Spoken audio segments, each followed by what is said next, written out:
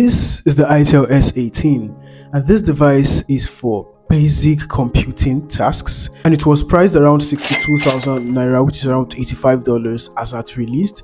And that right now in 2023 this device is actually priced around 55,000 naira or thereabouts. So yeah, you want to learn everything about this video, do keep on watching.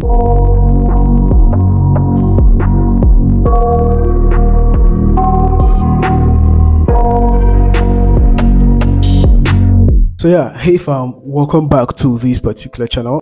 I got this question from someone asking me he has around 55 to 60,000 naira, and he needs a phone that should actually perform daily, basic computing mobile tasks for him in 2023 actually. And I was like, yeah, why not? I thought the Itel S18 should be something really interesting to talk about. So yeah, this is a review of the Itel S18. The first thing I noticed about this smartphone is that it is actually out of the box with 4G connectivity, which is an upgrade compared to the S17. Yeah, out of the box we have a SIM ejector, a hard TPU case, a pair of wired headphones, and also we have a USB-A to micro USB for charging, and also a 10 watts charging brick, which should take around 3 hours to charge this phone from 0% to 100%.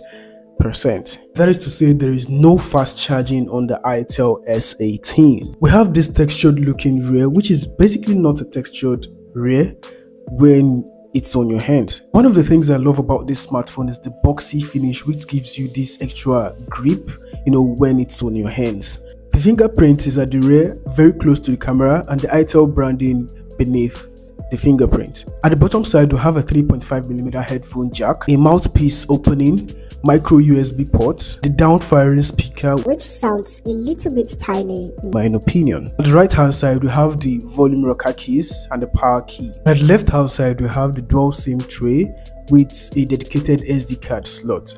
And at the front we have the display with this tear drop down notch or water drop down notch, which is quite outdated, but at this price point I guess this is what you can actually get.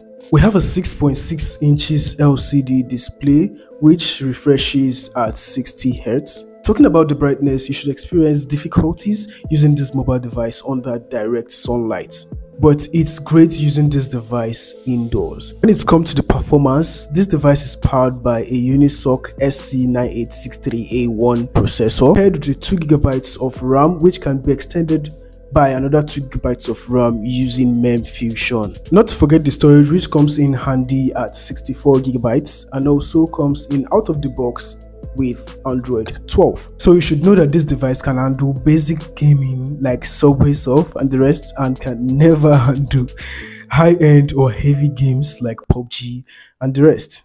And that brings us to the battery. This device comes in handy with the whopping 5000 milliamps battery, which should last you around 2 days with minimum usage or basic usage.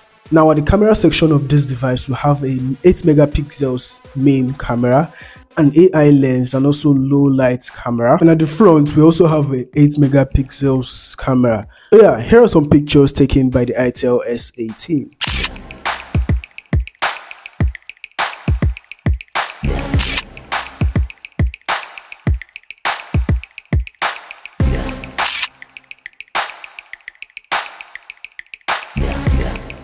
So yeah, tell me if you'll buy this device in 2023 if you have a budget of around 60 or 55 to 60,000 naira basically.